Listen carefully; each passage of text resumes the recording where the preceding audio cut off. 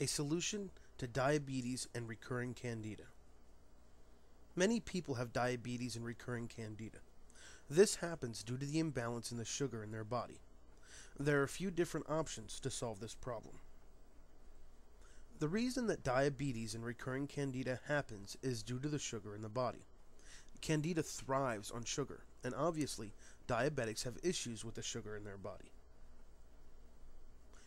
As any diabetic knows, an appropriate diet is the best way to manage their sugar. The same is true when talking about diabetics and recurring candida. The better they get at balancing their diet and their sugar, the easier and quicker they will be able to end recurring candida. It is best when dealing with diabetes and recurring candida to have a diet packed full of vegetables high in fiber and low in starch. And this includes such vegetables as broccoli, asparagus, turnips, and leafy greens.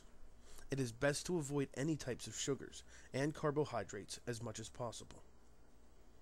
Carbohydrates metabolize in the body as sugar and are used as energy. This is why it is not good for diabetes and recurring candida. Diabetics know that breads are also not good for them. Luckily, the same foods that cause problems for their diabetes are also the same foods that help feed candida. The foods that a diabetic should eat to keep their diabetes in check are also the same foods that will help cure their fungus problem. This is how diabetes and recurring candida go hand in hand. To learn more about candida as well as yeast infections, visit www.amazingsuperdiet.com.